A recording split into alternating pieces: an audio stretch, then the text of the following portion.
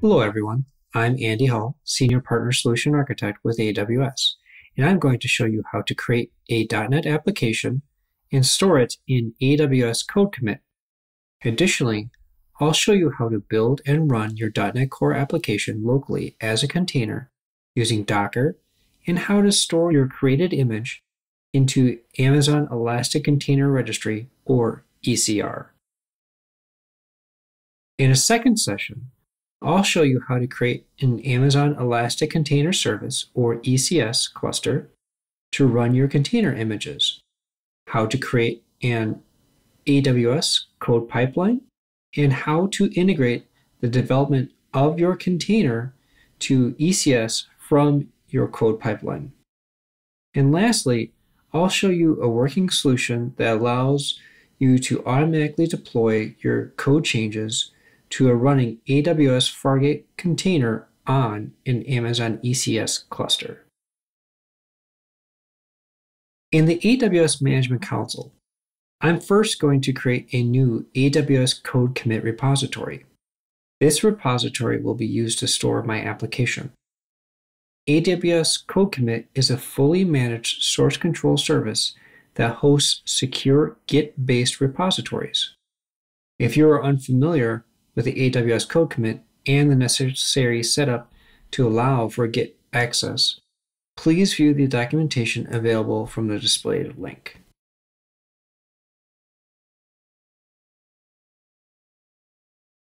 To create the repository, I'm first going to go to AWS CodeCommit. You see here, I don't have any repositories or anything set up currently on my system. So first, what I'm going to do is click the Create Repository button. I'm going to fill in a name and a description for the repository. Once those values are filled in, I'll click on the Create button to have my repository created. So I'm going to set the name.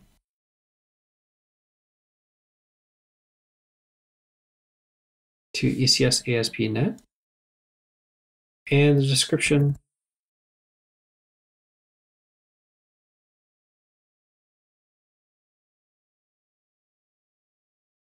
Now I'm going to click Create to create the repository. Now that I have a repository, I'm going to get the URL that I'll need to use to clone the repository.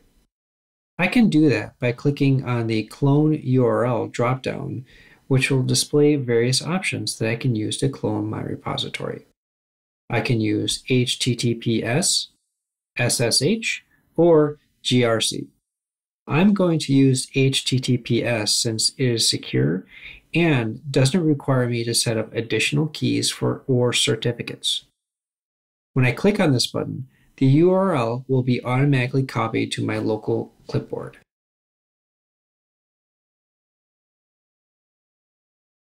Now that I have the URL for my repository, I'm going to move over to my development machine to create my project and store it in my AWS CodeCommit repository.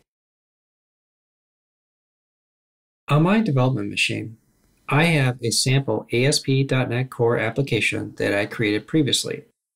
I'm going to open a PowerShell command window to execute a few commands to first get a local version of the newly created AWS CodeCommit repository, then to move all the source from the project that I created into the new repository. Then I will commit the changes to the repository, connect Visual Studio to the new project location, and verify that everything exists in AWS CodeCommit. In my PowerShell window, I'm going to execute a git command to retrieve or clone the previously created repository.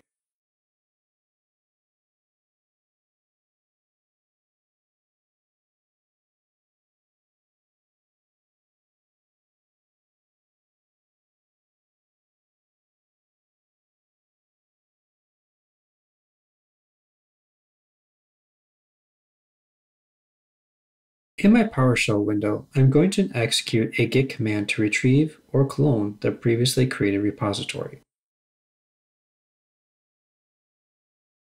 And I'm going to call this CodeCommit repo.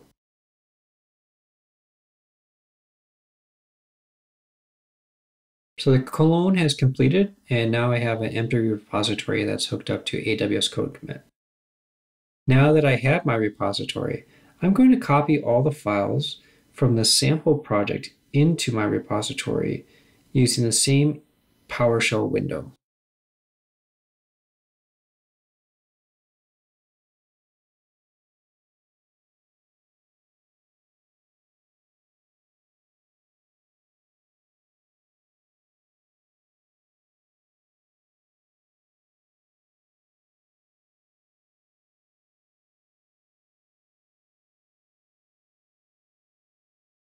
You can see all the source was copied over successfully. Now, to verify that these new files are recognized in Git, I'm going to execute a simple git status command. And we can see new files are recognized.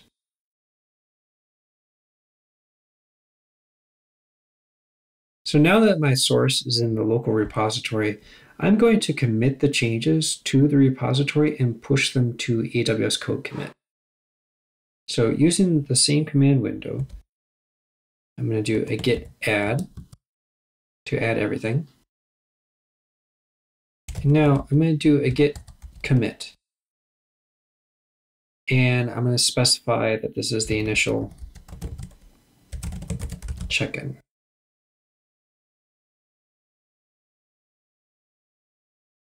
Now I'm going to go ahead and push those changes to the repository.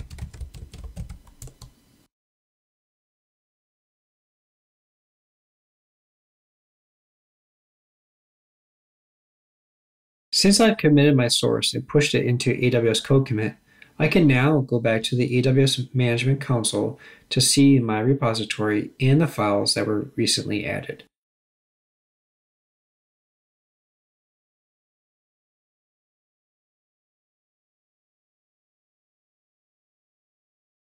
I can see my project and all the recent files that were added, and they're all in CodeCommit. At this point, I have my source code fully backed up to AWS CodeCommit. Now, I'd like to run Docker on my local machine to test that the project will run without issue as a container. Using the same PowerShell window on my local machine, I'm going to execute a Docker build command. This will perform all the necessary steps to build my project, create the necessary libraries and binaries, and to create a local container image. To perform the Docker build, I'm going to execute the Docker build command specifying the fact that I want to tag this image that's created. Additionally, I'll specify the location of the Docker file. So I'm going to use Docker build -t to specify a tag. I'm going to set this as ECS ASP.NET -core. And for the file, I'm going to set that to ECS ASP.NET core Docker file. And the Docker build has completed successfully.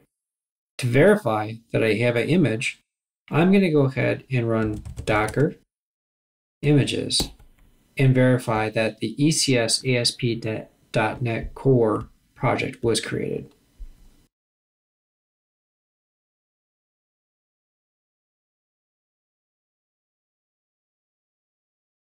Now that I've successfully built my project using Docker and have a local container image created, I'm going to run it to verify that it works correctly. I'll use a Docker run command using the same PowerShell window as before. Here I have Docker run and the name of the image. Additionally, I'm specifying that the container will be available on port 8080. So I'm going to execute this command and the container will be up and running.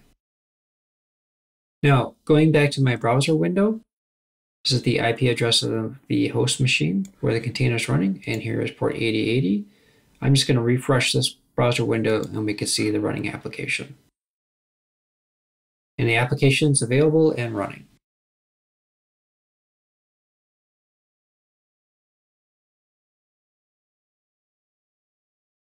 I'm going to go ahead and close the browser window and shut down the running container.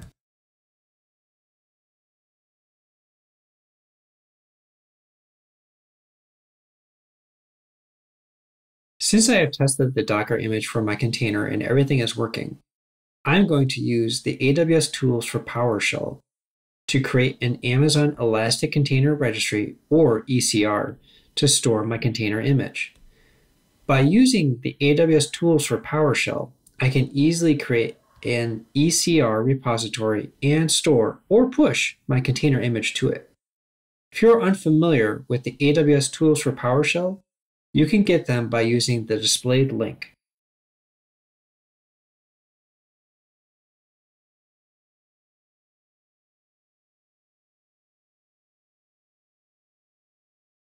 Using the same PowerShell window as before, I'm going to create my Amazon ECR repository. In order to create the repository, I first have to log in.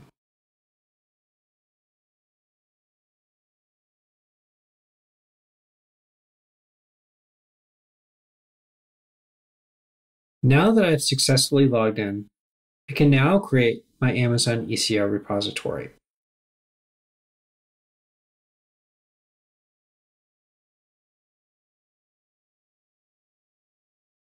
I'm going to use the AWS tools for PowerShell, new ECR repository command, and I'm going to create a repository called ECS ASP.NET.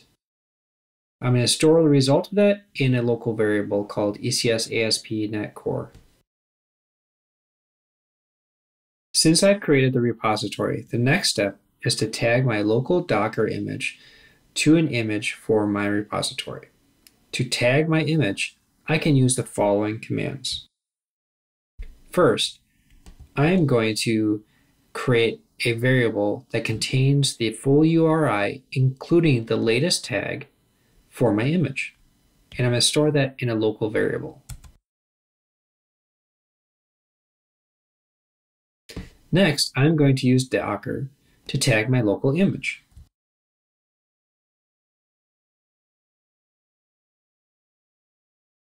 Now that I've tagged my image, I can now push it to my ECR repository using the Docker push command.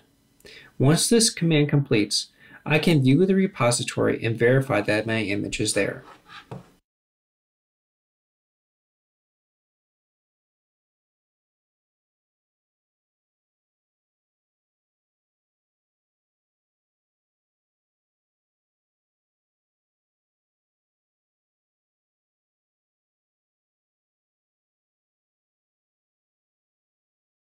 Now the push command is complete. I'm going to go to my ECR repository and verify that the image exists. Here I am back in my AWS Management Console. I'm going to go to ECR.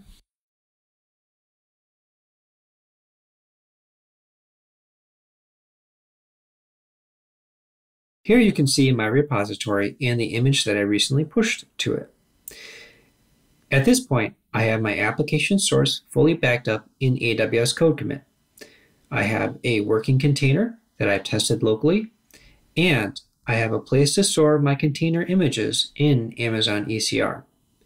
Join me for the next video where I'll show you how to create an Amazon ECS cluster to run your container on AWS Fargate, and how to leverage AWS Code Pipeline to have a full CI/CD pipeline to update your running containers as you make code changes. Thank you for joining me, and I hope you found this video useful.